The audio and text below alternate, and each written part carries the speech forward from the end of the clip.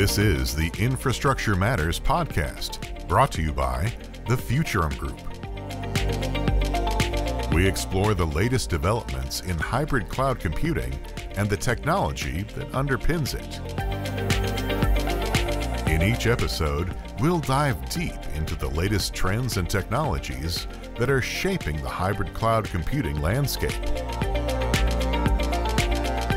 The Infrastructure Matters podcast is for information and entertainment purposes only. Please do not take anything reflected in this show as investment advice. Now your co-hosts, Stephen Dickens, Camberely Bates, and Krista Maycumber of the Futurum Group. Hello and welcome to another episode of Infrastructure Matters, and we're live at Kubecon. I'm joined by my fantastic co-host, Camberely Bates. Hey Camberely, welcome to the show. Are you brain dead yet from this last 2 days? I'm running on fumes. You look better with it than I do, but it's been action-packed. It has been big. What are they, 10,000 people? You know, I didn't ask the question, but yeah, That's what I've heard. That's what you heard. I haven't asked the question, which Smaller is than Amsterdam, but still huge. But we knew that. It's like that's. I think Detroit last year was 6, maybe. So they're trending up. For well, sure. It was Detroit versus Chicago. Might be part of that. I don't think so, though. I think it's more. There. You're not going to go there. Okay, sorry, Detroit. I didn't mean to apologize to them. Yeah. So you guys that are tuning in. Before we get here, these guys, the guys that run the analyst relationships with Kubecon and CNCF, sent us a long email with all the announcements, pages and pages of the announcements that came out today, or last 2 days. Every vendor's been hitting it hard. I've got like multiple research notes coming out. There's ones on Red Hat that I've put together. We've got stuff coming out on SUSE. There's just been a whole bunch. So a couple of them that I'm going to highlight here, and I have notes here, guys, because there's no way that I can remember all of this stuff going on. NetApp Astra control, immutable backups, and also one of the things they've done is enable something called, this is how techie this place is, guys. It's on-tap queue trees, which is basically when you have a large number of persistent volumes, you're going to run out of space. Yeah. So this is their way of accommodating to that. Another big one was from Red Hat. Well, let's just stay on NetApp before we jump vendor. We had a really fantastic briefing on the observability stuff. Yes. I thought Miles did a great job, really fantastic. What were your takeaways from that? What did you see? Well, this is something I've been talking to other people about, is that there's a lot of observability offerings on the floor. I think I had 5 briefings yesterday on observability alone. Can you tell them apart? They were merging by the end of the day. I'll give myself that. There was brain meld. The guys from Sensor stood out for me with eBPF. That was an interesting smaller Series B, but I think from an overall observability space, all starting to trend towards the same space. The ServiceNow briefing I had, obviously a slightly different angle from a service impact point of view. That aligns with where they are. But we've been briefed by Dynatrace. We've had Datadog. You know. I also spent some time on the Elastic booth. But I think Miles did a great job going back to NetApp at the end of the day. He had kind of the worst time slot. We were with him, 5:30 yesterday evening, but he did a fantastic job. So taking another branch on this one to build on that, what we're seeing here, and to me, the big message here is we are definitely over the chasm from Kubernetes adoption in the enterprise. We passed that someplace this year. Last year, we saw the upcoming of platform engineers, and that's even more taken up this year. We're going to deep dive on that. Right. But this, on observability, is part of that piece of it. Yeah, definitely. Is those guys coming into place. So, definitely. So let me go into some of the others. Red Hat, you now have, so what you would expect, they now have capabilities of their VM capability being supported on Rosa, which is their offering that's up in the cloud. The other thing they rolled out in GA is their microshift, which is the K3S at the edge kind of device. So I've got a research note. We'll put that in the show notes on that. Okay. Veeam brought out, and so of course you guys know from me, it's a lot of data stuff. Veeam brought out their ransomware protection and some integration with Datadog, which is for the audit logs, the observability, that kind of stuff.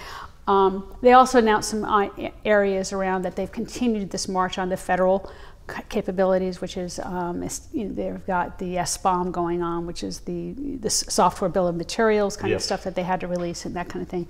Dell announced last week the GA of their Apex cloud platform for Red Hat, which is a big deal. So we're seeing quite a few companies having these platforms that are running Red Hat OpenShift. That's part of what we're going to talk about in the platform engineering piece of it. Kubecon or CNCF, focus on their projects out there. There's multiple ones that graduated this year.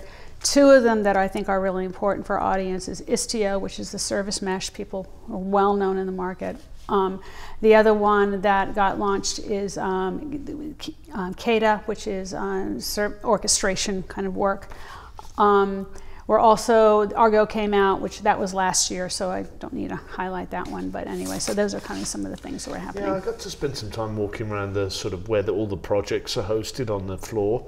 There's a real buzz there, I think. I just spend an hour just walking up and down. There's kind of 3 or 4 aisles, small booths, really excited kind of community type support. I think the CNCF do a good job. You've got the big vendors, you've got IBM, you've got VMware, you've got NetApp. But I think there's still a community feel to this. I spent some time with Cast AI and with Sensor. They've just made Series B funding rounds, and they announced those this week. So I think you've got everything from kind of open source projects, you've got sort of Series A, Series B type companies, right up to some of the bigger players, the IBMs, the Red Hats, the VMwares, the NetApps. So there's a kind of real, I'm enjoying these shows. I think we're starting to see the overall space mature, but there's still a community feel to it. It reminds me of VMworld 10 years ago or more. Yeah. Because VMworld was VMware was just coming up, where everybody, this thing called server virtualization was just taking off, and there was no real support around anything else. But then all the community or different software offerings started coming out, and frankly, that's where Veeam came from, right? They latched themselves onto there, and there's a bunch of other folks that have come in there, and they, that became a conference. That was the conference you needed to be at.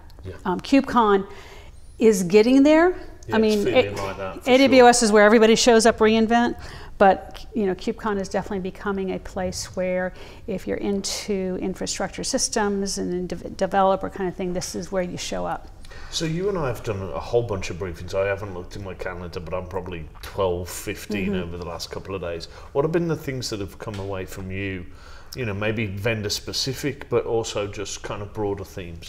So we'll get back to platform engineering, but what are some of those other themes? Well, that's where I'm going to get to, is that platform engineering piece of it, because the big theme coming out of here is we're getting to the place, and that's where I was talking about, is getting over the chasm, getting to a maturity level, and 3 big things: resiliency, security, and complexity. So things are too complex. Yeah, for sure.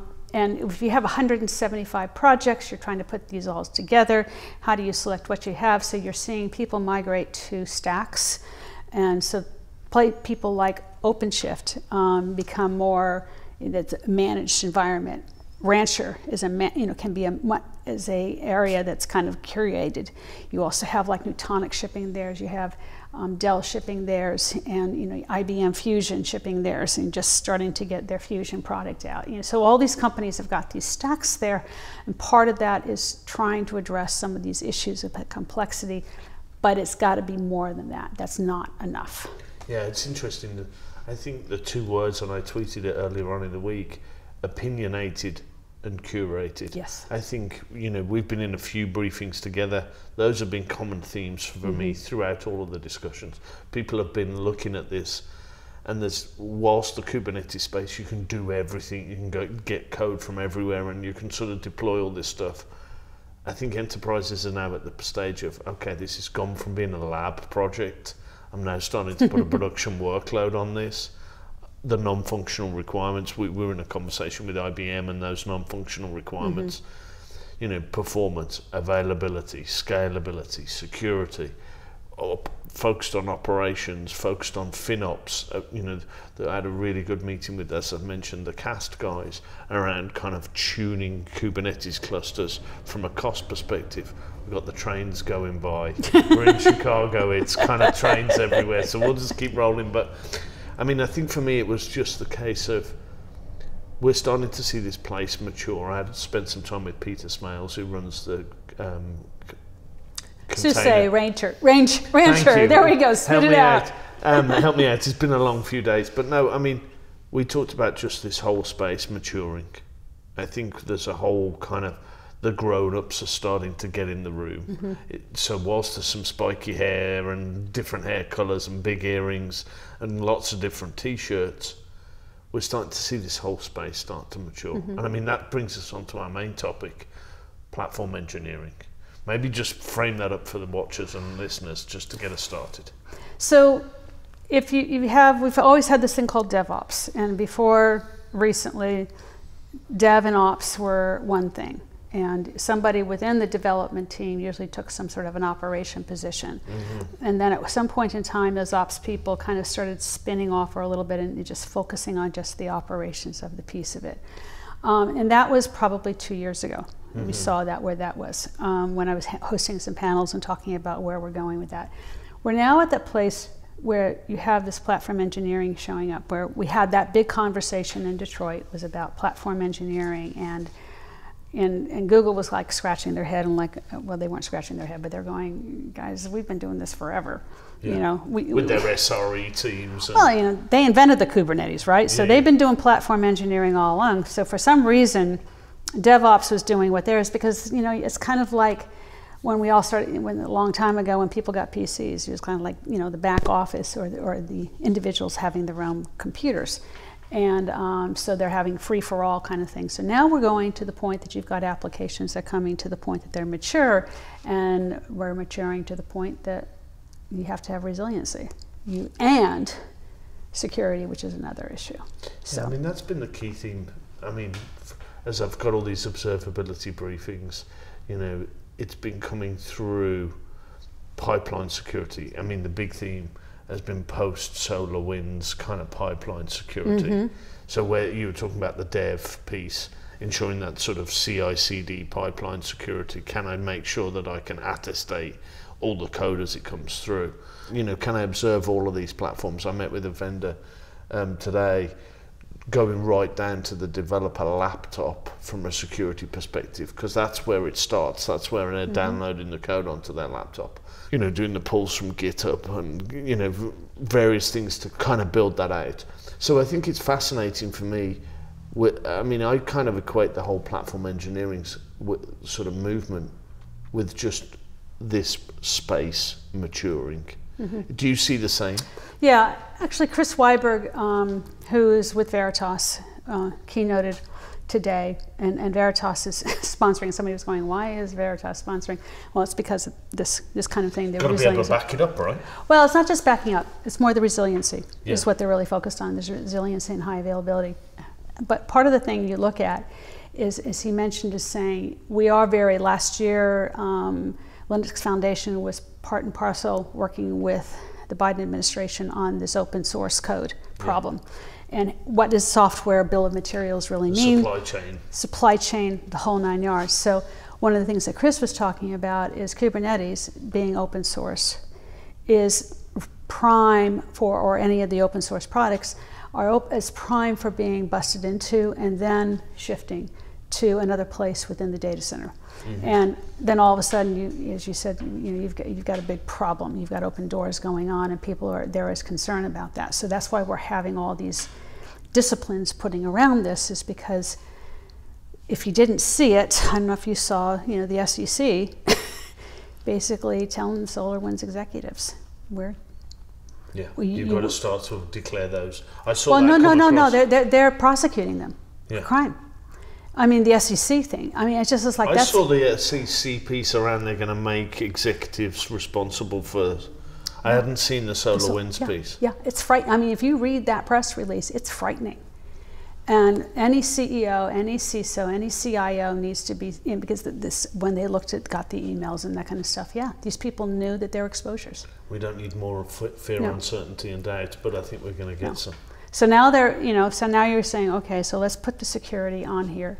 So especially since it's open source, that we have an understanding about where this is, where it's coming from, the trust kind of situation that we have.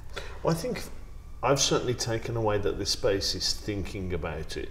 They're starting to deploy. We've now got fire engines going past. It's Chicago, there we go. You can tell we're filming in the Windy City, right? You're going to love this. The sound guy's just sort of off camera here going insane, but we'll just keep rolling through it. But no, I mean, I think, we're talking about security and the police are going to turn up. But no, I mean, all seriousness, we've been both in the space for long enough. My first Linux Con was 2015. If you look at where this space is, it's matured massively. Mm-hmm. I think we're still not all the way there. No. But I think directionally, I'm starting to see this space be prime time now for mission critical applications. Yeah. And we're, whilst we've seen some of these at scale, I think it's now getting to the point of enterprise adoption. Yeah. Would you agree? Yeah. And you're starting to listen to some of the people, there's some companies that are completely built on this open source commitment. If you looked at some of these big companies that have sponsored or part of the sponsorships of CNCF, today, Discover's on the stage, Intuit's on the stage. They're on the show floor, Discover. They've got their own booth. Boeing has been here, yeah. And part of that, somebody was saying, well, why would they even have their own booth here? What's the purpose of these people being here? And I was trying to explain to them, you have this very large, a fairly sizable community that's part of CNCF. They are vested in open source. They have built their environment and their development on open source. So if you're going to be part of this community, you can't just use. You got to show up. You got to show up and you got to contribute. So you look at. And it's a great recruiting environment. They're trying to get skilled engineers. They're all walking. There's 10,000 of them walking around. They're going to see Discover contributing, giving back, putting marketing dollars, putting dollars into the community, and they're going to go, hey, I'm going to work for these guys. Right, and Spotify this year is the biggest contributor. Yeah, because they've dumped a whole bunch of stuff into contribution and development. So it's not just the vendors; it's the end users as well. Yeah. And then when you see Oracle showing up, you can tell. Now it's you real. Know it's real. Yeah, I had exactly the same. I'm kind of walking through the booths. I'm like, okay, this got real. I mean, Oracle's got some bona fides in open source to their credit with what they've been doing, what they've been doing with Java, what they've been doing with Oracle Autonomous Linux. Yeah, so they've got some bona fides. But as you say, when they've got a booth, you're like, this is real. Yeah. Larry Ellison is not exactly known for giving things away. Yeah. Well, it's been fantastic to film in person. This has been an episode of Infrastructure Matters. Please check the research notes in the show notes below, and we'll see you next time. Thank you very much for watching.